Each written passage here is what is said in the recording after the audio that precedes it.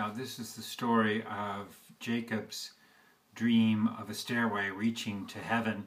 It's coming from Genesis chapter 28. Now, as Jacob was on his way to Haran, he stopped for the night to rest at sunset. He took a stone, he laid his head on the stone, and he fell asleep. And in his, as he was sleeping, he had a dream. And in his dream, he saw a stairway resting on the earth that reached up to heaven.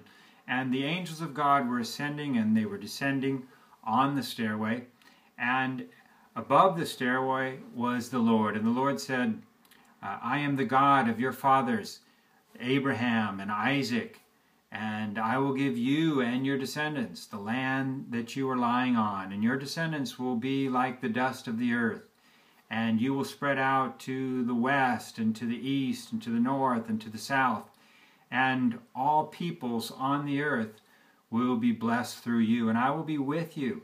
And I will watch over you wherever you go. And I will bring you back to this land. And I will do all that I have promised for you. Now Jacob awoke and he said, the Lord was in this place, or is in this place, and I didn't even realize it. And Jacob was afraid, and he said, this is an awesome place.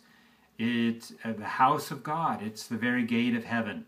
Now, early the next morning when Jacob awoke, he took the stone that he had been resting his head on, and he set it up as a pillar, and he poured oil on it, and he called the place Bethel, and he said, this will be the house of God. And he made this vow to the Lord, saying, if you will be with me and watch over me on my journey, and if you'll provide for me food and clothing so that I return safely to my father's house, then you will be my God, and this stone pillar that I've set up will be your house, and I will give you 1/10 of all that you give me.